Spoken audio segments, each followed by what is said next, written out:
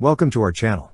Don't forget to subscribe and put likes, because your support is important for us. And here we go. At the Defense Services Asia DSA 2024 in Malaysia, the unveiling of a new iteration of the ACV-300 Adnan, now equipped with the Spy Ball optical unit, marked a milestone in the vehicle's life extension program, LEP. This enhancement is particularly noteworthy for the Malaysian Army, where the Infantry Combat Vehicle, ICV, holds a pivotal role in various operations. Co-developed by Turkish company FNSS and DefTech, the ACV-300 is based on the ACV-15, an amphibious armored combat vehicle. Malaysia's initial order of 267 units of the ACV-15 in different configurations, starting in 2000, has been entirely fulfilled, solidifying the vehicle's reputation and utility in the field. The ACV-300 is propelled by a 300 horsepower Detroit diesel 6V53T engine, delivering commendable performance with a maximum road speed of 65 km per hour forward and 11 km per hour in reverse. Its 416-liter fuel capacity ensures extensive range and mobility, while the filtered transmission system guarantees optimal functionality across diverse terrains. In terms of protection, the current iteration of the ACV-300 can withstand 14.5 mm caliber armor-piercing rounds. Nevertheless, it offers options for enhancements, including additional armor kits and internal spall liners, which elevate its defense against 30 mm caliber rounds and rocket-propelled grenades such as the RPG-7 equipped with anti-armor explosive-shaped charges. A defining feature of the ACV-300 is its sharpshooter turret, engineered for a single operator and armed with a 25 mm automatic cannon.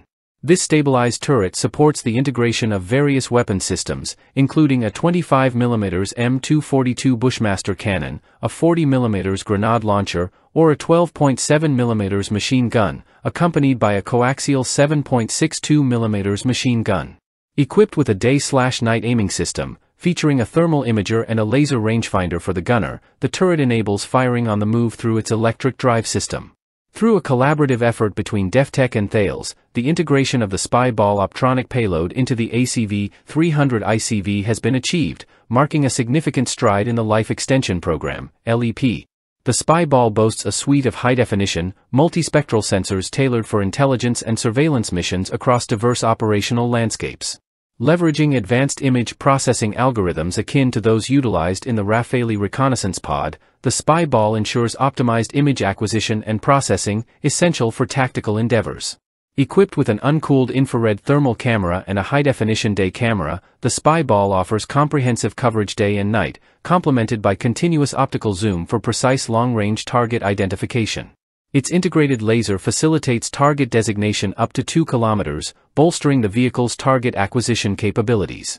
Further expanding operational capabilities, the Spy Ball XR, Extended Ranges, variant enables target detection up to 7 km through its day and infrared channels, fostering increased discretion in sensitive areas.